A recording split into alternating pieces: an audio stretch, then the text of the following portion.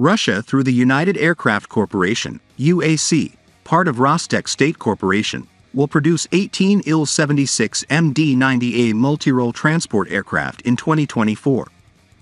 This number has tripled from the 6 Il-76MD-90A units produced in 2023.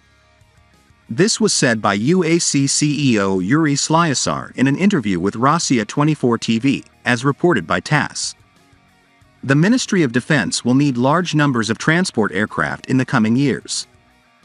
We plan to produce at least 18 aircraft in Ulyanovsk every year, said Slyusar. He added that this year 6 Il-76MD-90A aircraft were successfully built and handed over to the Russian Ministry of Defense.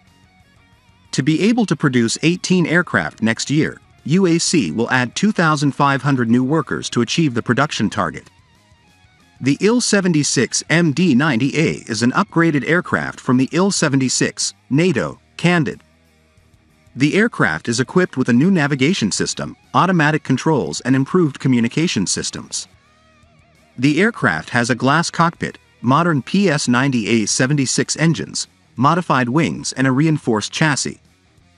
The Il-76MD-90A can fly as far as 5,000 kilometers and is capable of carrying a payload weighing 52 tons.